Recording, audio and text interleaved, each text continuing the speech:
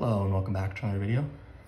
In this problem, we're looking to find the value of 8x given that 16 plus 4x is 10 more than 14.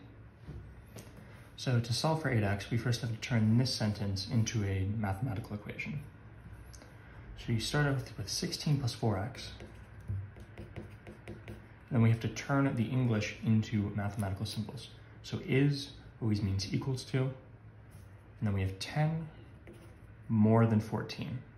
So it's easier, a little bit easier to think of it not as 10.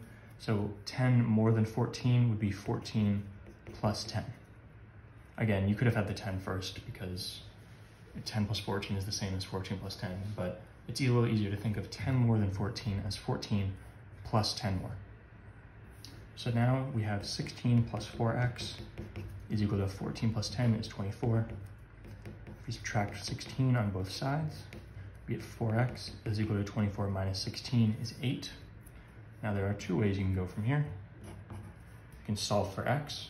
So 4x minus 8, or 4x equals 8 right here. If we divide by 4 on both sides, we get x is equal to 2.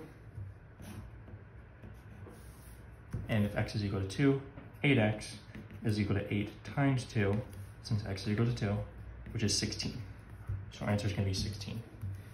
Or, just to save a little bit of time, again, starting with 4x plus 8, if you multiply both sides by 2, you get 2 times 4 is 8x is equal to 8 times 2 is 16.